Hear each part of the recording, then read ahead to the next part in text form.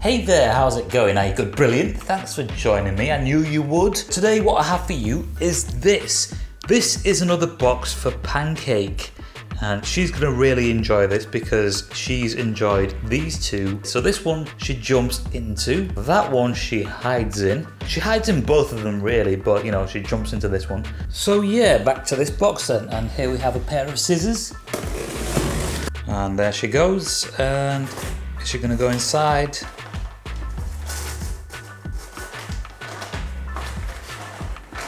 She's made a new home for herself. Okay, so on to the box that's come out of the box. And here we have the box that's come out of the box. So these are the SWA 401s and there's Pancake in the background trying to get in. And in she comes. So yeah, these are the speakers I'm going to be testing out right now. And off she goes again. Is she going to make it without getting squashed? Yes, she is. She's quite agile in that sense. Most cats are. Oh, she's coming back. Make up your mind. Okay, so let's take these out of here then. Sold as set. Interesting. Okay, so here we are on my desk and let's open this box and see what comes inside it. This right here is a coaster, by the way. Just move that to one side because it's a little distracting. Slice, slice, slice. And here we go. Looks like we've got one of these. Don't really need that. Put that to one side. Hopefully there's some sort of an adapter, otherwise I'm gonna have to find one. Don't need this. Okay, so here we have the speakers and as you can see, UK plug. Brilliant. It's a little dark in there, so I'm going to take everything out of this and show you on the desk. Okay, so the contents of the box will go right here. So this is the first thing I took out. And this right here is a control panel for the speakers. Right here we have a remote control, which has a pretty nice texture on it. Here we have some batteries for the remote control. They can go there. And here we have an audio lead. And that is flat wire, by the way. 3.5mm too. Here we have a couple of pieces of plastic. I'm not too sure what they do, but we'll put those there. And this right here is the power adapter. A couple more pieces of plastic. And there we go, that's one of the speakers. This right here is the mounting bracket you would put it to the wall with. And here we have the other speaker. So when I first saw these speakers, I thought they'd be self-amplified, but they're not, which is a good thing. This thing right here, which you would put into the wall, is actually the amplifier. Wait a minute! Okay, so not only will I be showing you how the speaker sounds with this amplifier, but I'll also be showing you how to wire it up with this. Also, I'll test these speakers out with that amplifier right there in the background. So that amplifier right there in the background should be more or less perfect for these speakers right here, which are supposed to be 20 watts. Oh yeah, by the way, these plastic pieces, they go right here after you remove these if you don't want to use these. All right, so for now, what I'm going to do is I'm just going to put these on the floor because we don't need these speakers just yet. And everything else can be moved out of the way. So we've got a screwdriver there because I'm going to need that in a second. Unfortunately, this whole packaging doesn't come with any wiring. So me, being the sort of person I am, I have like saved a bunch of wiring from like years ago. This is literally a decade or so old. What I'm going to do now is I'm going to show you how to wire this up. And we're going to need to do this because this is part of the video, you see. Right here, as you can see, we've got inputs and we've got outputs. So on here will go the input from this power supply. So the power supply will go into here like this. And then these right here obviously go to the positive and negatives of the speakers. Also over here we have some more inputs if you need them, but we don't need those because we're going to be using this. So into one of these will go this, and that should be about it really. So right now I'm going to cut this wire into pieces, hopefully reasonably sized pieces, and then stick them into this. I usually don't zip tie my wires, but for some reason I decided to zip tie this, and I don't know why I just pulled that because it's made it tighter. Normally what I would do is I'd stick something in there and sort of just loosen it and then pull it off. Okay, so now we've got to cut this into some sizes that are not going to be too small. Should I zoom out a little bit? Zoomed out just a little bit. Okay, so the way this wire is wrapped right now, it's actually made for speakers. We've got two pairs of wires right there. Okay, so you probably can't tell, but this is actually propped up on some blue tack. Okay, so as you can see, the first lot of wiring is going to go into here like this, well, not into there, but over here like this. Shall we maybe get a better angle on this? Okay, so there we go. All right, there we go. Now you can see the blue tack. So in these go, like so, and then just tighten these down. Hopefully you can see them being tightened down. All right, so these are in. Now for the speaker wires, which will be these four. So yeah, as you can see, it says 20 watts, 4 ohm. So these speakers must be 4 ohm, which is good to know because it doesn't say on the back of the speakers. Okay, so I'm going to put these in there and then screw it down, obviously. In they go like that, and then this one, and then tighten these ones down too. Okay, so that should be about it for that. Everything seems secure. All right, so now this is done, we can wire up the speakers. And these speakers, by the way, remind me of the surround sound speakers televisions used to come with back in the day. All right, that goes there like that. And on the back of the speaker, it actually says Professional Monitor System, 4-inch loudspeaker, black color. Anyway, this is fairly simple, just like my SMD. Push this down, put the wire in, and let go. And the same for this side. And the back of this speaker actually says the same as the other one. And in this goes like so, and somebody's ringing me.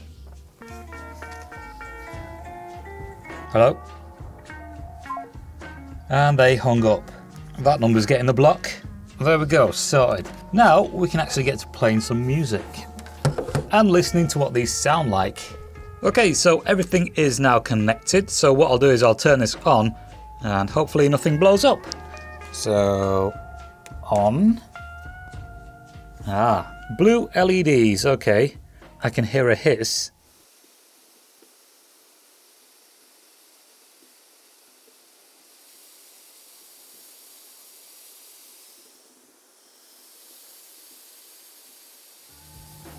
And I can hear that hiss about 5 feet back too. So what I'll do now is I'll plug my phone into this and we'll see how they play music.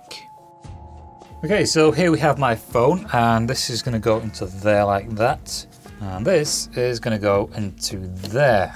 So you might be able to see these search results that have showed up. And I'm going to play this. I played it on one of the previous videos in which I tested the amplifier that's actually in the corner. So check it out if you haven't seen it already. And if you have seen it, you'll know what song it is. Also, whilst I'm at it, I might as well plug my phone into this. I'm guessing this is probably just going to charge it. And yes, you can charge it whilst you listen to music from it. And it doesn't have to be your phone. It could be an iPad. It could be whatever. It will charge it. But I don't need that, so I'm going to take it off.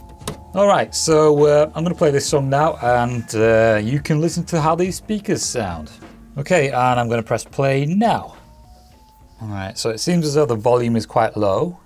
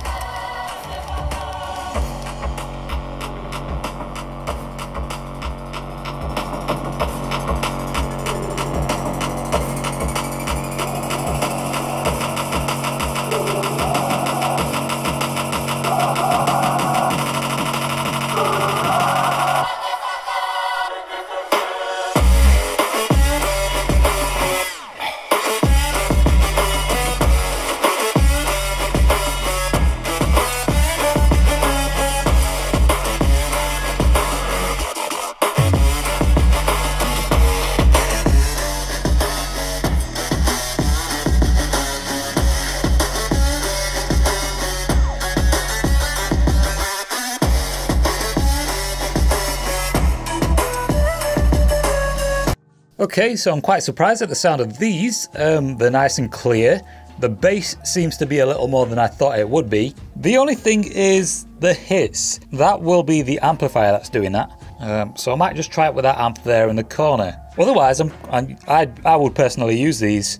I'd probably even just put them on the wall somewhere. Maybe up there?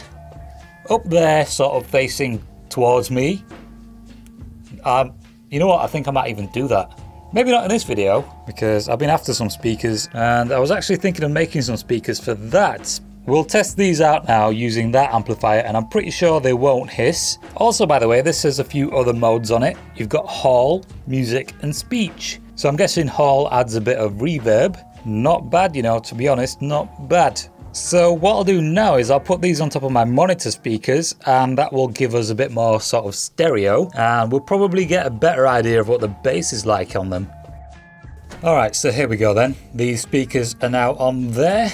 We'll play some music and see what they sound like from this angle. So on we go again, and I wonder what the hiss will be like.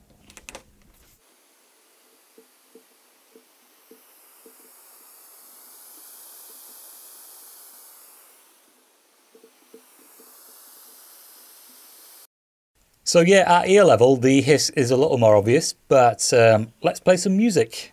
And by the way, this is at maximum volume. My phone is at around 3/4.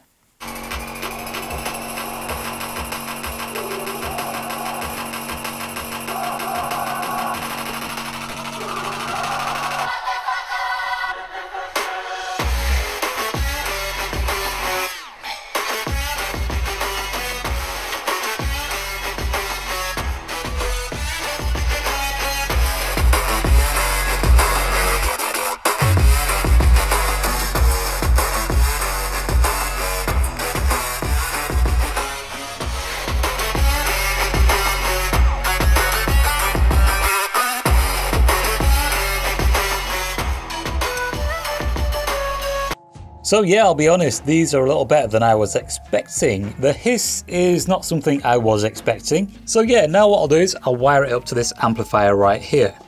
Okay, so this right here is the back of the amplifier, and these wires just go in like this. And that's one side. I'm not too sure if that's left or right, but it's going to work. Okay, so you're going to have to ignore these wires that are thrown around here and there. The speakers are now wired up to this amplifier, and there is no hiss. Even at maximum volume, the hiss is about 1/4 of what it was.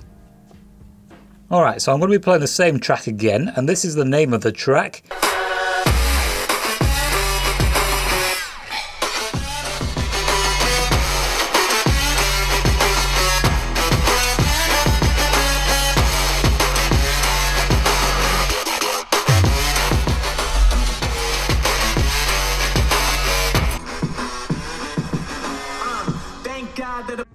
So as you saw, the volume on the amplifier was quite loud, but that is because the volume on the computer is 36. And I like to leave the volume quite low on this because I use headphones. So yeah, anyway, these speakers are better than I thought they would be, like I said before.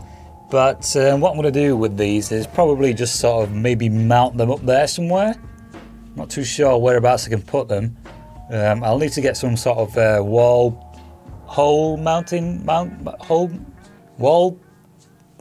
something to put them into the wall with.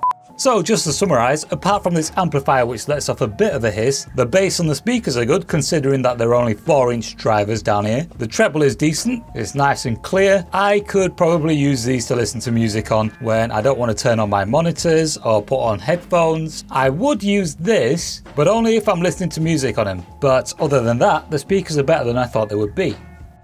Oh yeah, by the way, I completely forgot to test the remote control, so as you can see, it works perfectly fine. So yeah, you can mute, you can turn up the volume, you can skip tracks, you can pause, you can change the input, and you can also choose which listening mode you want. Turn that off. I may even open these up in a future video, so stay tuned. And why not subscribe to my gaming channel? I'll see you guys next time, and check out these speakers. There'll be a link in the description. I may even link that amplifier right there because I like it a lot. Check it out, and I'll see you next time.